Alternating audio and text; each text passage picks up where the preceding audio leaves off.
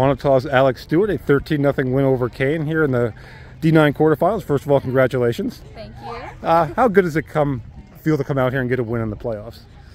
It feels pretty good. Like, even if we didn't win, or if we won by a point, it still feels good to at least play like a good game and play with your team. Mm-hmm. How much do you guys enjoy playing together? I say we play like we all enjoy each other. Mm-hmm. Like, we always have fun and goof off, and it's obviously seen in the dugout when Yep. the one girl's walk-up song. How about your home run there? What'd you see? And you obviously put a good swing on it. So I was getting ready, like I normally do, take a few swings, and then I got into the box, getting myself ready.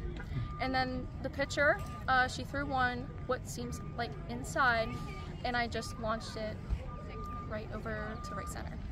Awesome. And just, I know you talked about it too, how much you guys just looking forward to keep playing and keep your season going. Yeah, I hope so, because next is Cranberry, and we kind of have a little bit of hard feelings from Cranberry, but they're a good team. So.